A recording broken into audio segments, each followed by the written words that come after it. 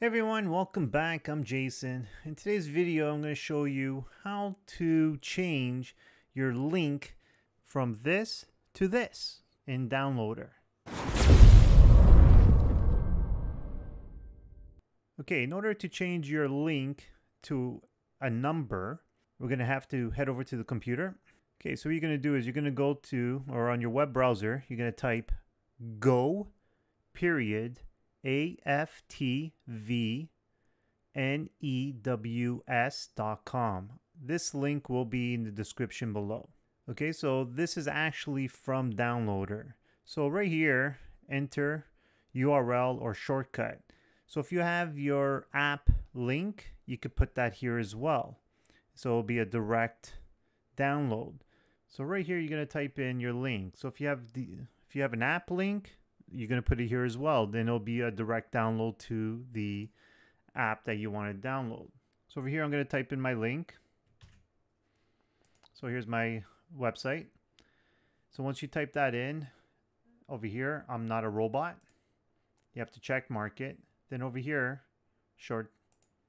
all you got to do is click on it, and there's a number that's going to give you. And there's your destination URL right here. So this number, we're going to write it down.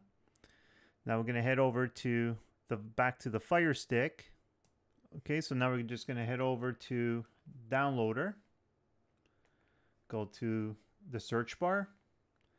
And now I'm going to type in that number, 577993. Now if I go to go,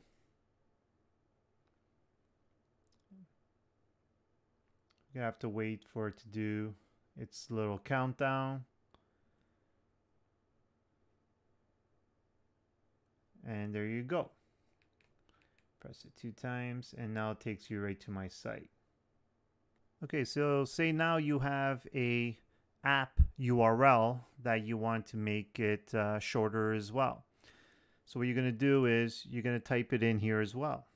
So here's one that I have. This is the Hike Connect app for security cameras. So once again, I am not a robot. We're going to click on shorten it, and so it's right here. So now once again, copy this number down. Let's go back to the Fire Stick. Head back to Downloader, search bar. And now if I punch in this number, 747051, go.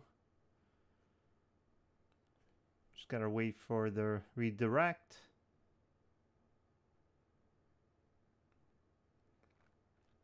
And there you guys have it. And automatically will start downloading the file. I already have this app installed, so I'm just going to hit cancel. And that's how simple it is.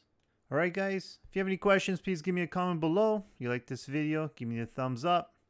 Make sure you hit that subscribe button. And like always, thanks for watching and have a great day.